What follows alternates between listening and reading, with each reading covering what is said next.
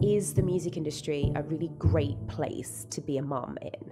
I was like, yet again, I'm going to have to walk a path that has not been well trodden. We have a powerhouse, someone who I've listened to, I mean, I want to say this since I was like 16 years old. So this is quite exciting for me. Hello. Aluna, hello. Welcome. That was just a little intro. But I feel like we were saying we'd love you to actually introduce yourself and kind of tell us about yourself, who you are, where you are, and yeah. All right, so I'm Aluna, formerly of Aluna George, now solo artist. And I'm a full-time music artist and a full-time mum. And I did live in England for my formative years. For the last 6-7 years, I've been in LA. And I have a few extra strings to my bow at this point. I have a record label and an events company, and I have been pretty vocal about my kind of advocacy work in general since 2020. So I'm new to it, but I think I've got quite a motor mouth. So I've said quite a lot of things already. We love it. So do you want to tell us a little bit about your family? Because this podcast is all about motherhood and parenthood. And yeah, do you want to tell us about your daughter? Yeah, so my daughter's 4, and she's great. She's healthy, so that's a bonus, you know. Sometimes our kids need more help. That's my dog. That's your kid. I'm sorry. That's my bitch. Yes, say. Oh my God. People without children often ask about the relation to like pets, and I'm like, absolutely, there's a correlation. You know, I mean, I feel like animals are a full-on commitment. That's why I don't have any. And there's lots of comparisons. You know, I went to a pet store. Went to a pet store the other day, and I was like, wait, all of these toys are the same things that I bought for my child when she was a baby. They just have different wrappers on. Literally. And they're all extremely overpriced as well. Mm-hmm. Oh yeah. I know. I got given like a radish, which I was like, this is a dog toy, but it's not. It's a teether. It for must all babies, be in just one factory. It's a win. They're like, it's just the send number those one to the toy. kids and those to the dogs. Yes. Funny enough, I feel like people always say you should maybe get an animal before you have a baby, but I'm like, animals don't like change. Like children grow. The opposite. You know?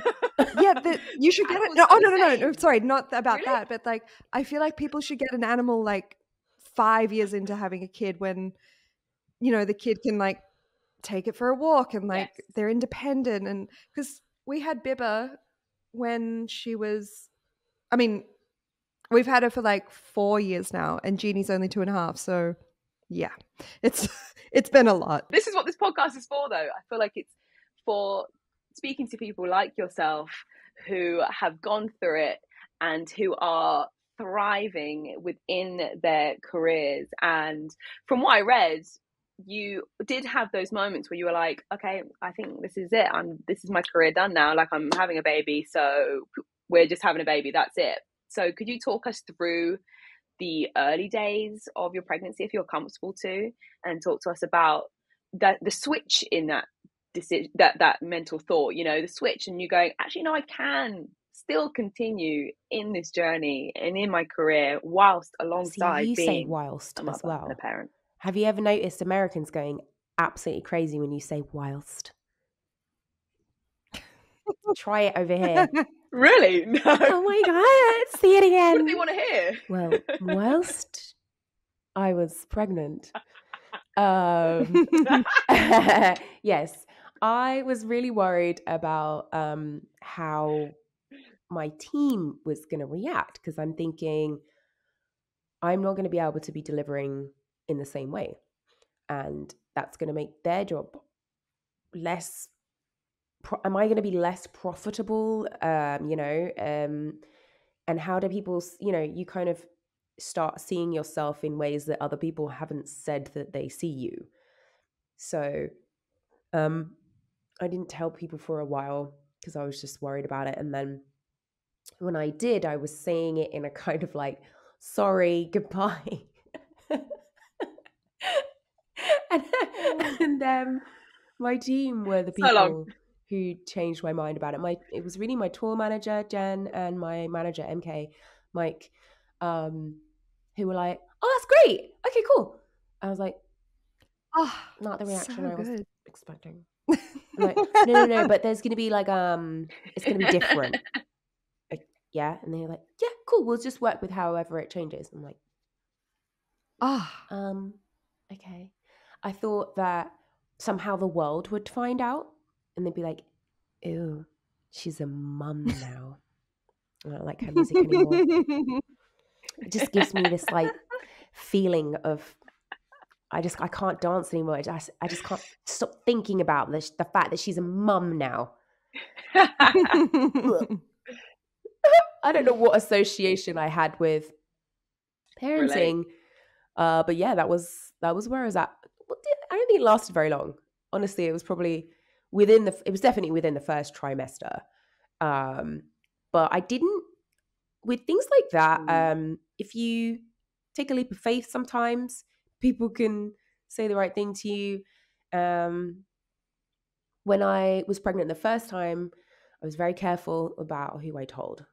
I didn't tell anybody except for my one friend, and in the hopes that she would say some of the right things. And she did. She was like, to be honest with you, I just don't want you to have a baby and regret the fact that you don't have a career.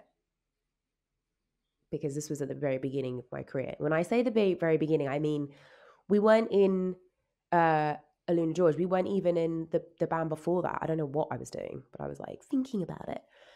She's like, I just don't want you to hold it against your child. And I, assessed everything and was like, I'm going to exercise my right to choose.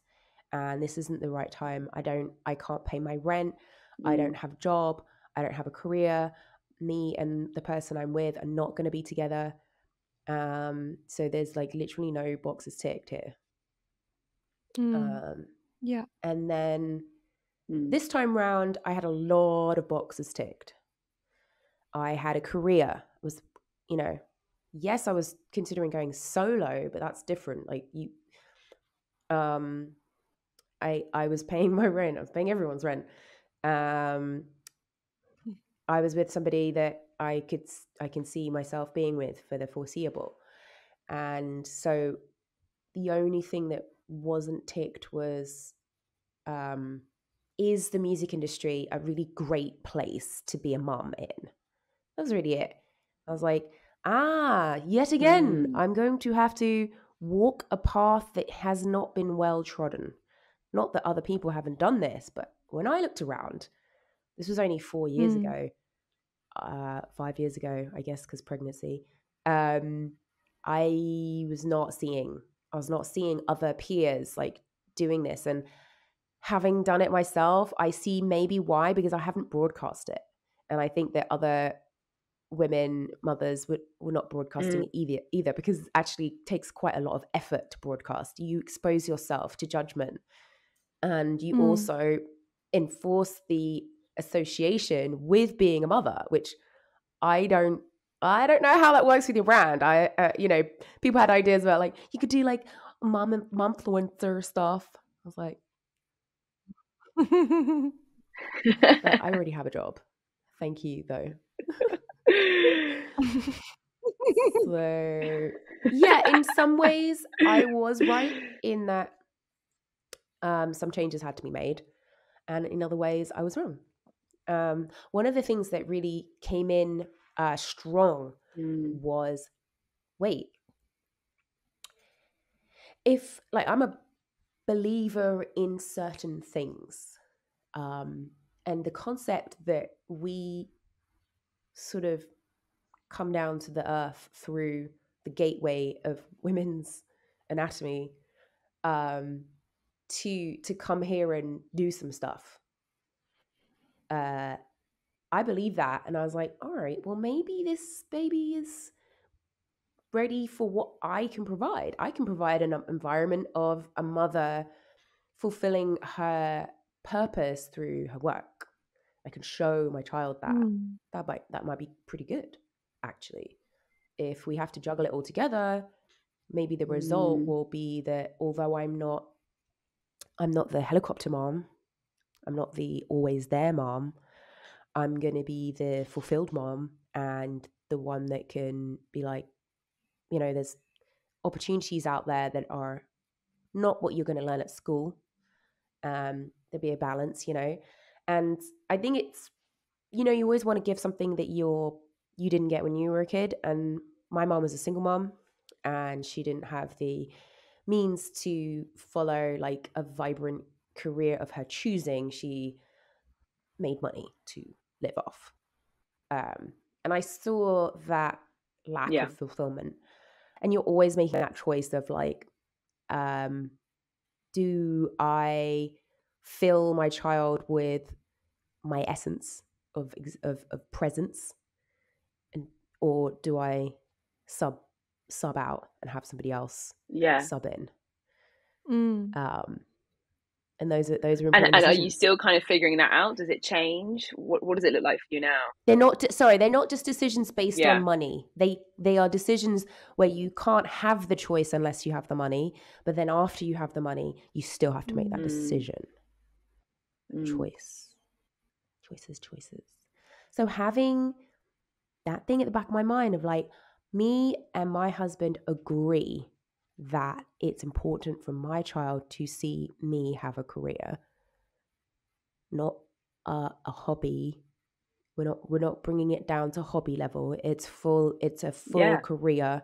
We're doing the thing, and it's good. It's of benefit. It's not just taking away from her. It's part of her enrichment. Otherwise, it doesn't work. It kind of falls loose. So you have to have some kind of fundamental beliefs about what you do. Yeah. So and like its importance. Because I often think about this stuff, like living a life that's in line with my values, and it feels like that's something you're kind of speaking about right now, right? Like music and, you know, making music is something you value. Like, do you want to talk more about that? Like, what is it about the music, making music, that gives you this like life force and like, you know, like what will your daughter see in you that through the music that, I don't know. Yeah. I feel like this is a really abstract question, but I hope it's making sense. It's abstract, but I think that most creatives will be able to answer that question very easily. And it will be a non-verbal answer, most probably. You know, music is one of those art forms that isn't sort of based on the kind of linguistic, semantic form of justification. It's you know, because that question doesn't just come up when you have a child.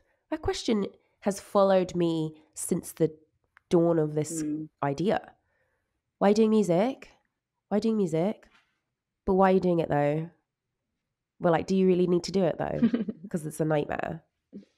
Like, music is a nightmare every step of the way. Like, for example, the first 10 years of working in music without being paid. That's a nightmare. And you ask yourself, why am I doing this? You know what I did? I stopped asking myself that question. And I'm not going to answer it now.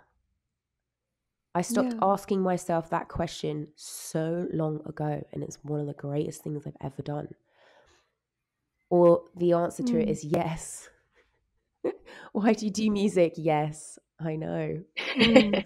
I know. I feel like for me, it was like, I don't know, because I went through a period recently with, when after I had Jeannie, and I was like, okay, I can't do music. I can't do this anymore. It's not for me.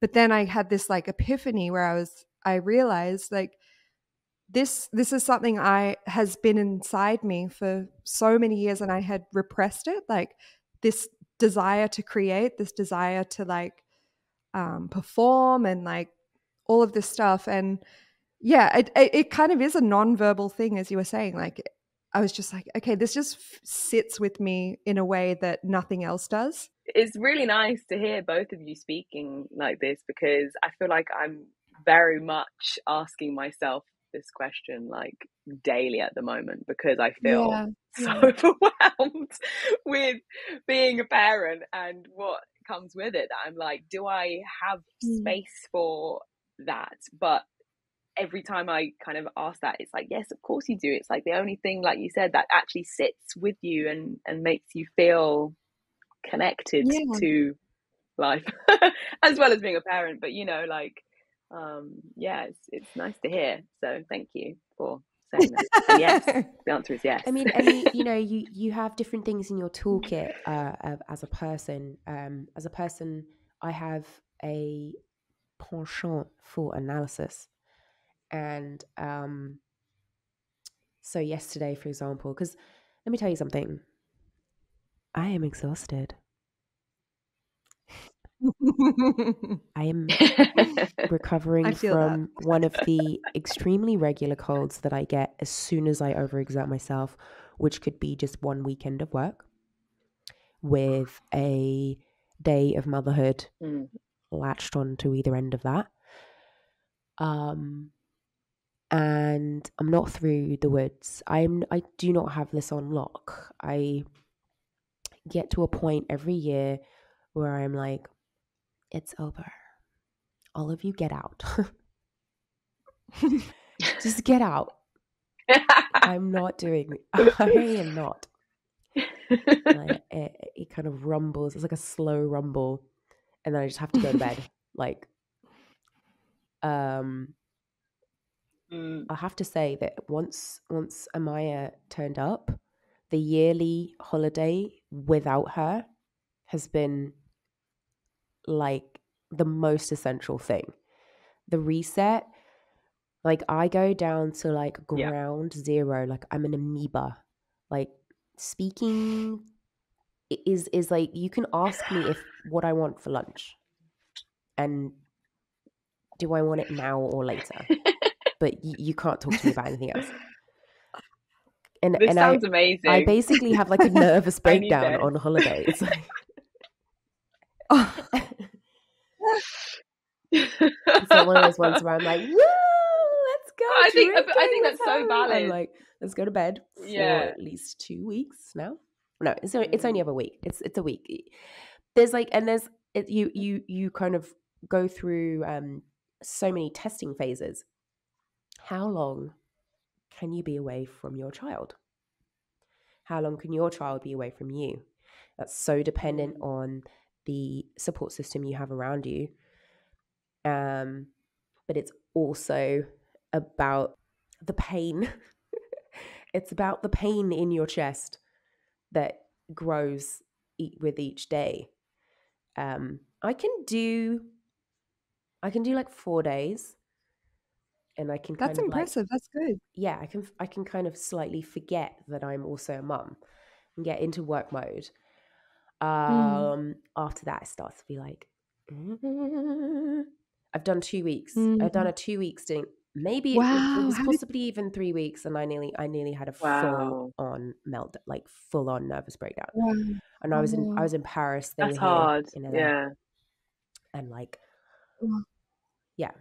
Was that touring, or what were you doing in Paris? Was that music writing? Yeah. So I'm never going to do that again. I've crossed that off the list. Now, when it comes to touring, I mean, look, I was talking about how I analyze. So yesterday I was like, all right, music artist, what does that entail? And there are so many different aspects to it. So you've got, songwriting, performing, business and finance, promotion, marketing, social media, travel. I think that was most of the categories. And you have to look at how your particular business works. What is your ecosystem? Where is your income coming from, and where is your outgoings?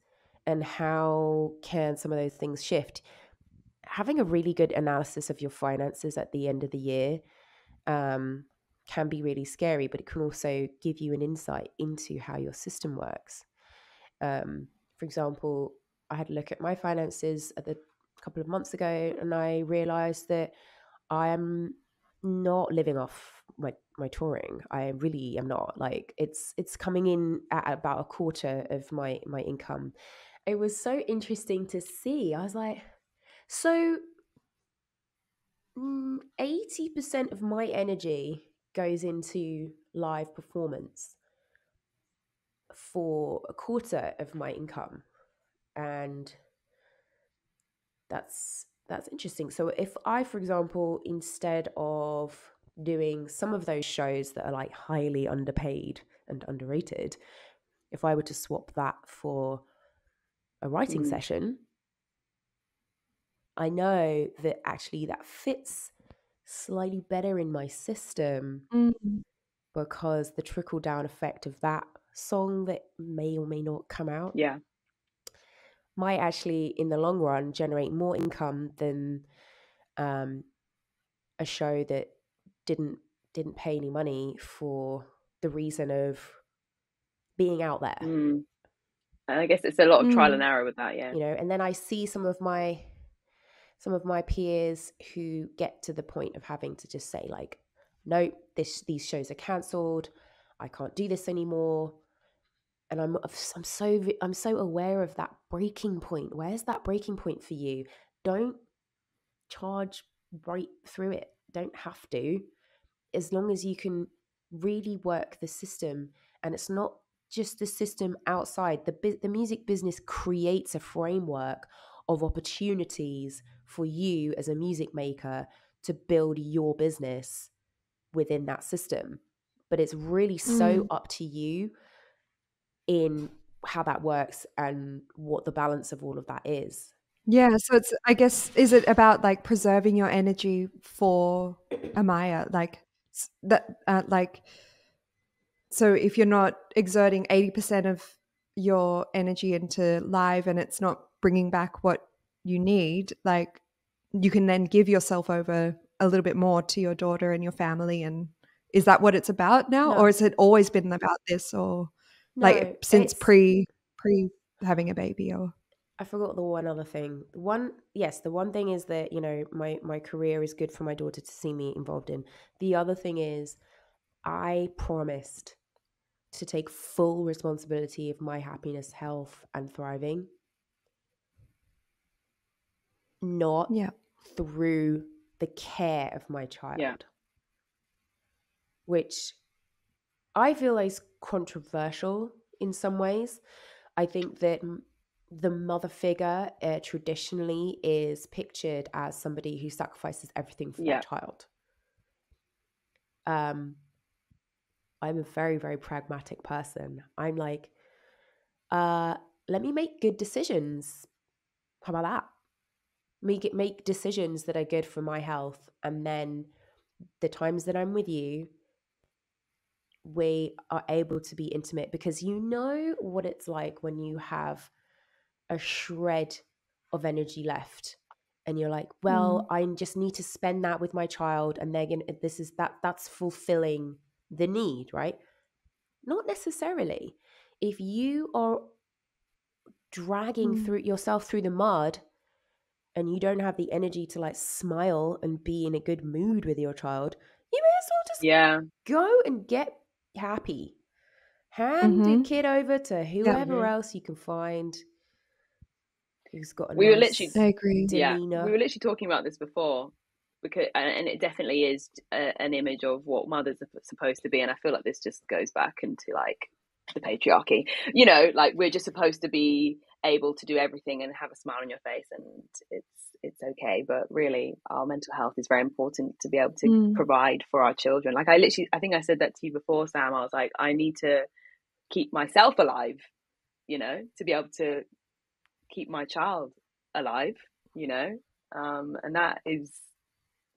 And not even just alive. It's like you need to be like, yeah, not just alive, not happy. I don't think it's yeah. No, but like you need it's just such a massive, intricate thing that I don't know. Yeah, I agree. I feel like yeah, it's about valuing yourself before being a child for what you gravitated towards in life, and keeping it moving in a growth direction. So yes. Before I had like,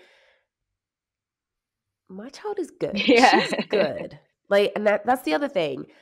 I was like, what am I going to be engaging in and not engaging in? I was like, you know what? I'm not doing worry. We're not doing that. We don't have time for that.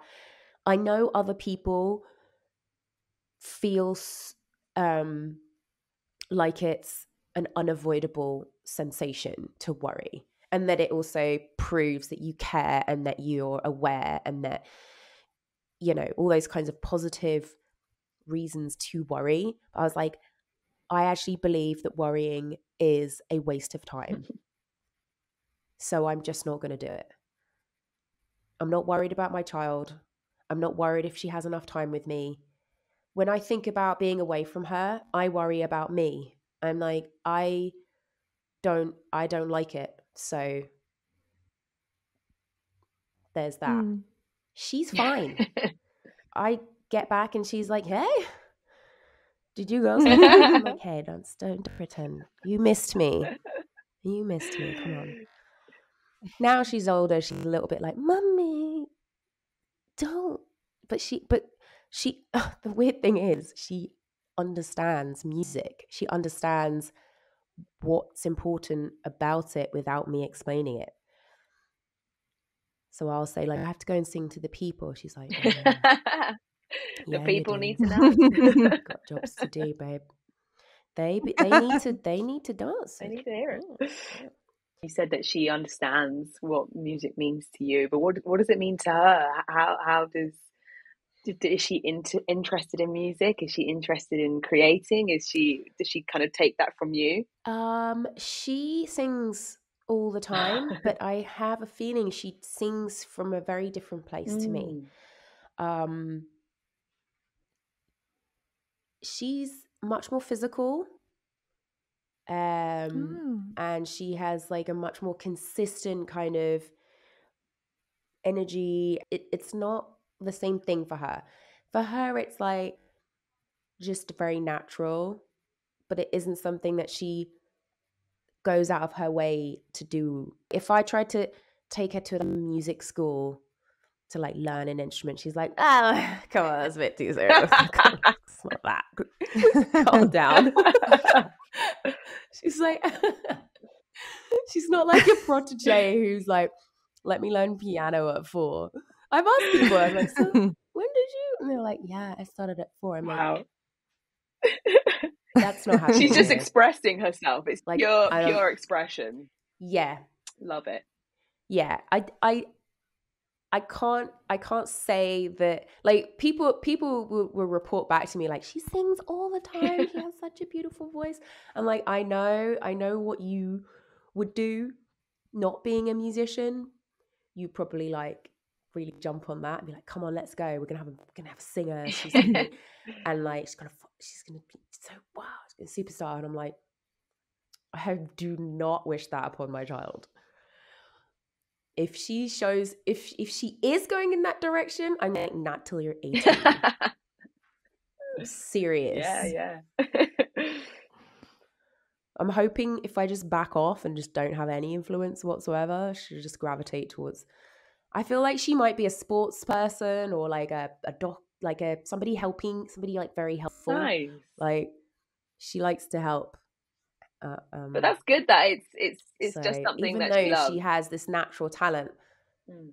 Yeah, I think she like some people do music as a hobby. Like, have you met those people? Sorry, don't know.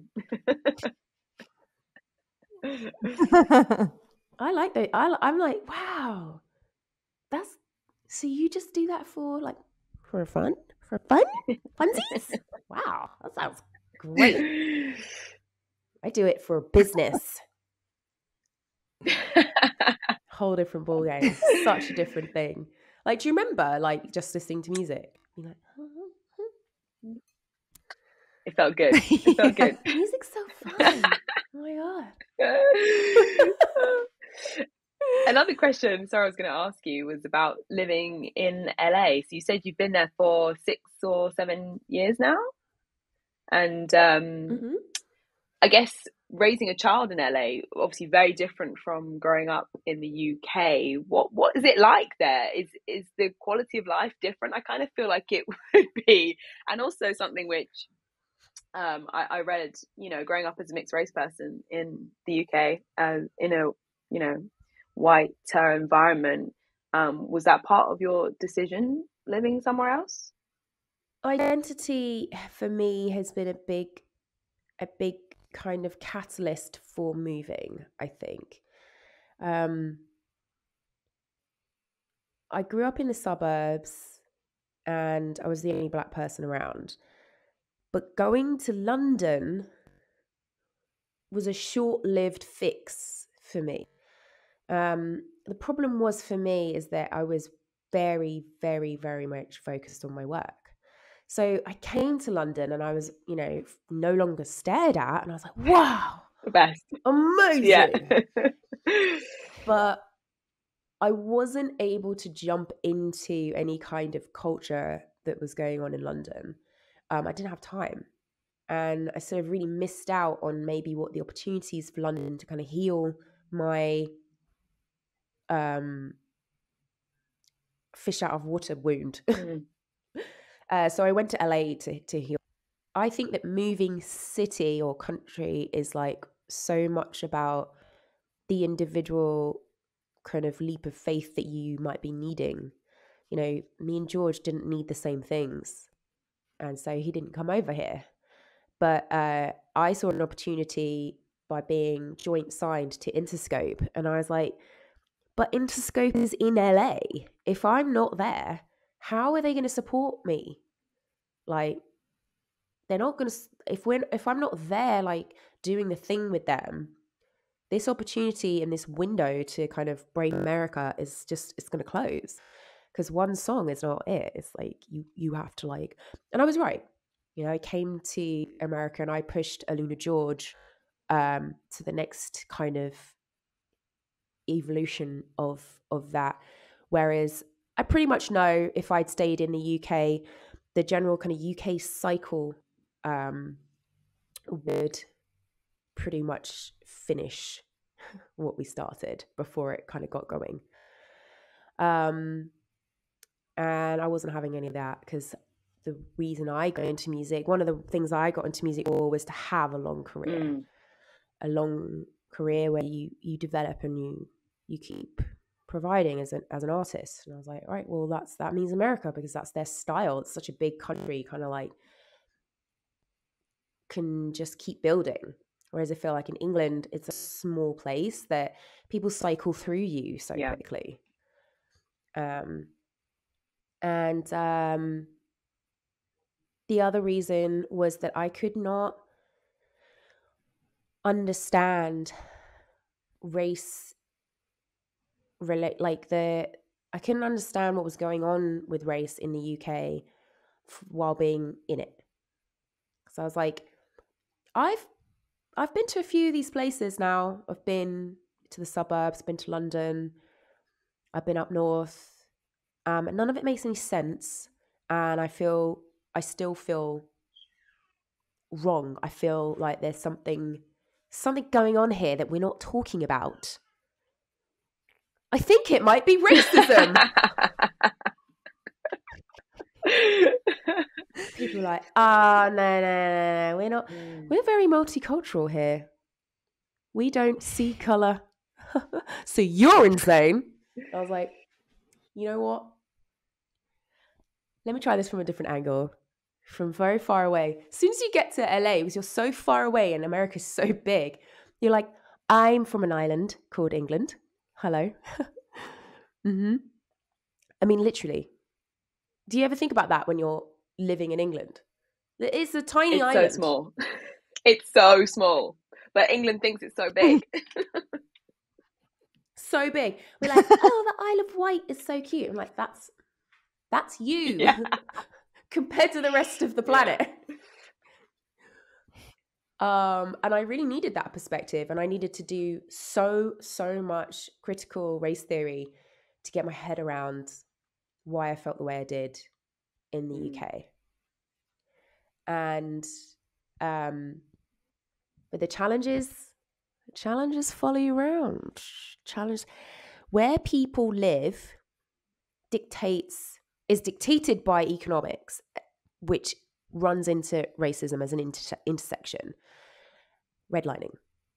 And so in every major city that I've now been to, this segregation happens. It's not unique to England, New York, or LA. And I've found that you have to be very, very, very intentional to break that particular cycle. And I can now see why my mum didn't find the kind of perfect balance between safety, ease of life, and diversity. It was really one or the other.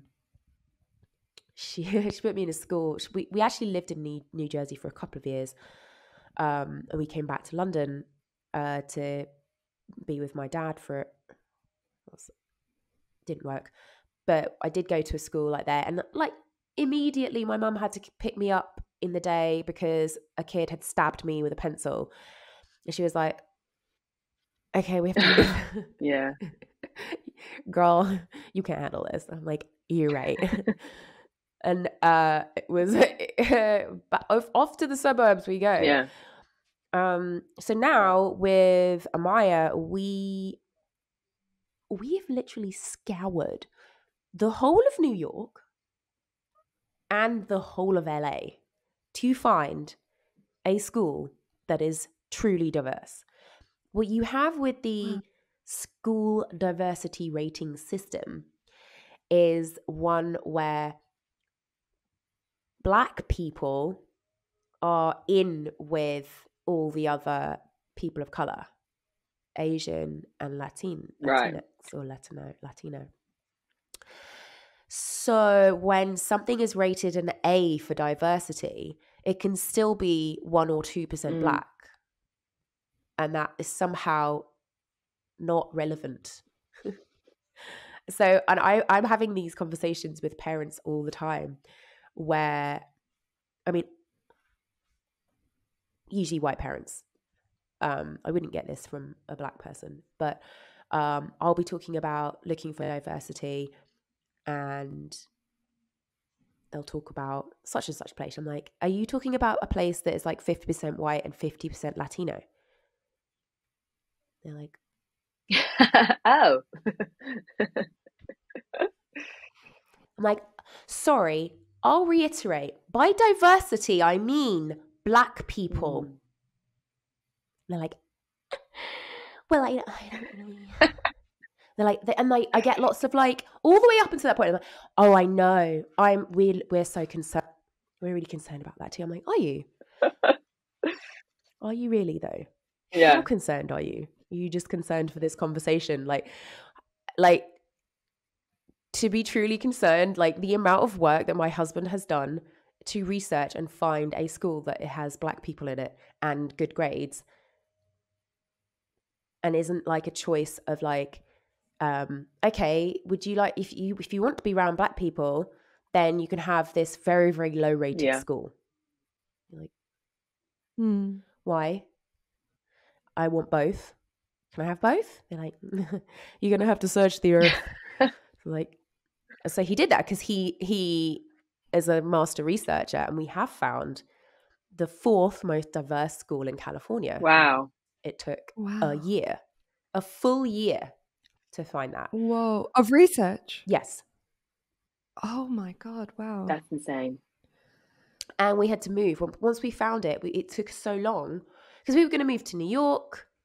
Yeah. And even then, you think, oh, New York is so multicultural. Not in the school system. There was one school in Brooklyn. What? One school? We were like, okay, we're going to have to bribe somebody to like use their address to get into the school. And so I was like, I didn't know that this desire of mine would require so much like putting my foot down. I had to as he faltered and was like, babe, I can't find it. I'm like, you don't care enough as much as me then. You will find it. He's like, yes, I do. I can do one more sweep. Yeah, and then we had to move. Like, we had 2 weeks. Sorry, that was probably really loud. We had 2 weeks and we had to move across the whole, we had to uproot ourselves and just find a new house, move in, get that address so that we could apply. That's so crazy because I thought that. So people don't realize like moving to America. Multiracial couples. Yeah. Have no idea what they're getting themselves into in that sense. It's like you can have your little bubble, but when you have a kid, your bubble bursts. And you're out in the real world where people don't mix. They only mix on the tube, on public transport, at work. And I have met some people who are like, oh, that's so weird because I grew up in a really diverse school. And I'm like, okay, well, that's what I'm also going to deal with is my child now that I've found this utopia where all of the people are a melting pot. She's going to go out in the world and be like, why is everyone so worried about racism? We're all together, right? I'll explain that a little bit further. My daughter and my husband is white, Jewish. And so my daughter came out white passing. She's blonde with blue eyes and very, very pale skin. So it's going to be an interesting job helping her to navigate the ideal world that I have created around her with the reality, which sounds really good fun. I mean, yay. Yeah, very similarly, I'm the same. My husband is white and my son he's got bright green eyes and he's got very fair hair. So, and it's also a funny one. I mean, I'm sure you found this walking around with your child and people are like, are they related? Is that mum or is that nanny? Like the looks I get. You know what I get? I get reinforcement. Oh, lovely. People are like, oh my gosh, she looks so much like you. I'm like, I'm sure she does. I'm sure she really does. Isn't it funny? DNA is like so weird like that. You know why? I'm her mom. What's that? Crazy. Funny. Like, people don't understand that the things that come out of their mouth may be so valid, but that they are unusual to say.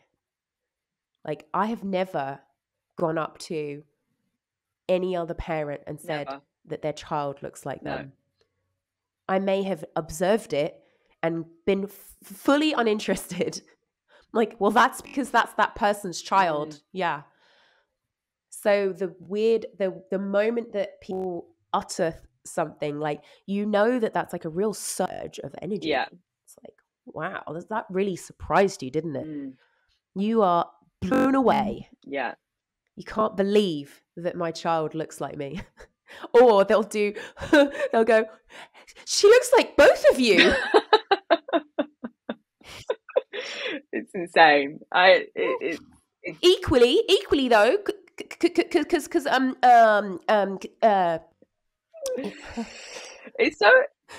also a hard one. Like, I don't know, I really hope that Amaya hasn't experienced it yet, but I recently had someone say to me when I was with my son, they were like, oh, he's pale, he's very pale, and I was like, And then they were like, but then they went, can you imagine? They went, it's probably better for them though. That's what they said to me in front of my son. I was like, no, I don't think that at all. And I was like, wow, this is the first. He's not even able to speak. He's not even able to walk. And he's already experiencing racism in such a direct way. Like, that's going to be an interesting journey for him in his life now. And it's something which I've experienced, but very differently. But to be, you know, white passing, it is it's just, I don't even know what to say on that. That's just my experience. And I'm still going, what do I do? You know? You say, how dare you? I was very angry. How dare you? I was very angry. You shut them. Yeah. I had that in the back of my mind for the first 2 years, which was like, because the compliments. Yeah. Oh my goodness. That's the other thing. Not only is like, your daughter looks like you. It's like, oh my God, she's so beautiful. I'm like, I know why you think that. You don't. You think you're being objective. But you love how blonde and blue-eyed she is. You absolutely love that in the most white supremacy way possible. Yeah. And that's just going to be so interesting. And like, take that enthusiasm and just go and tell any Black child how beautiful they are. 100%. Just turn your ass around. Off you go. Yeah. Don't expect me to give you a clap for telling me that my child is beautiful. You shallow dork. Amen. Like, who's going around? Oh, your child is so beautiful. Look at her. Like, don't look at my child. Get your eyes off. It does. You do feel that. I feel that territorial, well, not territorial, you know, protective parent, you know. Just want to fight everyone. No, we're not going to be able to do it though. I do think I at some point I'd like to talk to my own family. Yeah. About how they've managed to live their lives as half Black, half white, but white passing. I've asked a couple little questions, but I don't get much of an answer. Like, I don't think there's enough dialogue. And this is the reason why I needed to like just get out of England. Yeah. Because the lack of dialogue was making it very, very hard for me to reach any next level of understanding. Because I would get a lot of pushback and conversations. And I do understand it now. I do understand why. And I'm much more patient with it. But in my transition of like, why aren't you all talking about it? I was just like, you know, I was so enraged. But now I get it. I can go into, you know, the history, but like, there's no need. We can do that another time. But yeah, it's like, yeah, it's another layer having a multiracial child. It's another layer. For sure. There's many layers to this whole thing. Yeah. Because I'm dealing with my own experience as a Black woman in dance music. Yeah. You know, that was a whole education thing to start with. And now I feel like I'm really behind. Like my daughter said the other day, she's like, Mummy, Gracie is brown like you. And I am white like Daddy. I was like... I was like, this is a statement. I was like, she gave you a statement. Say something like yes. What did you say? Yes. And I was like, yes. And say something else. Oh. And isn't it great that everyone's skin color is amazing? And we all have different skin colors. And it's a song. Good night. Oh no. She's just started with that stuff, the observation stuff. Like, She called someone fat without malice. And I was like, she's being observant. She's being observant. Some people have different bodies. You know, if would you like an alternative way to talk about bodies? If you could say, I have a body and you have a body. I was like, would you like to try saying that? She was like, yeah, but she's fat. I was like, okay. That's 4. That's 4 years old. I'm going, well, you know, today people can own that word themselves, for themselves. But if you were to say that in a mean way, then that's not okay. She's like, I didn't go there because I was like, I'm going to lose her completely. I failed on that one. I was like, wow, I'm going to have these conversations that I can't have even with adults. So that'll be fun. But potentially they'll be more receptive, those conversations, than they can be with adults, you know? Yeah, I mean, I'm hoping if I just don't like binary anything right now, that should help. Because we live in such a binary world already, that maybe a head start in like non-binary thinking, open thinking, critical thinking might be better than like having answers. You know what I mean? Because I can't stand by new answers these days. It's very difficult. I agree. I was going to say, I have to go very shortly because my small person is needing my boobs. That's the honesty right there. I don't know how to put it. I'm breastfeeding, probably I could say, you know. I like the needing of your boobs. Yeah, I really like that. That's what it is, you know. Yeah. It's they want your boobs and you want your boobs back. Oh my god! But as soon as possible. But they won't ever come back. They're gone forever. You know, that's also a reality I'm having to come to terms with. And they've been drunk. Oh yeah, you've been eaten up. They're gone, but it's fine. They've done their job. Great job.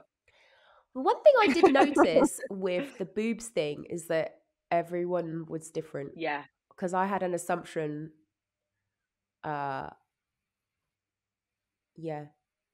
just for anyone else out there, the boob thing, everyone is different. That's good to know. What, your boobs can go, your boobs can't go. They just, whatever happens, I guess. Everybody's bodies are different. Yeah, I could theorize. But it didn't. That theory fell flat with me and my friend, who both started off with no boobs, and I couldn't produce enough milk. I had to give my daughter someone else's milk in a frenzied evening one time. I was like, "Bring me the milk." And so maybe that's why my boobs stayed a bit. Who knows? Maybe. Whereas my friend produced so much milk, and then her boobs went back to her original size. Oh. And she's gonna do some surgery, some like lifty stuff. Make them up there again. The doctors were like, we can do it so that you can still breastfeed if you have another child, and we can do it so that it's not invasive or anything. Advanced. And I was like, okay. Good to know. Yeah, what's the number? And you can have a baby without tearing. I just want that to be those are my biggest fears. Those were my biggest fears. And I was like, it can happen and it also cannot happen. Just so everyone knows. Well, this is it. I feel like it's like no one's birthing experience is the same. No one's is the same, and everyone's bodies are different. But it's good to hear everybody's bodies are different. It's different, and it's all beautiful and wonderful. Yes. Not all babies know how to latch. Not all babies take bottles. Oh. Not all dads are useless. Facts. Not all grandmas are great. Oh no. Reality life. Some of them are great. On the whole, though, best friends and friends without children don't know what to do with your child. They definitely didn't sign up for anything, and that's some of the funniest stuff. Is like the constant like, you coming out? You're like, oh. Well, I just want to say thank you so much for speaking to us and so candidly, and just telling us a bit about yourself and your journey. And it's been really, again, I love doing this because it genuinely does feel like therapy. Hopefully for you guys too, but for me it feels like it. It genuinely does for me too. So yeah, thank you so much.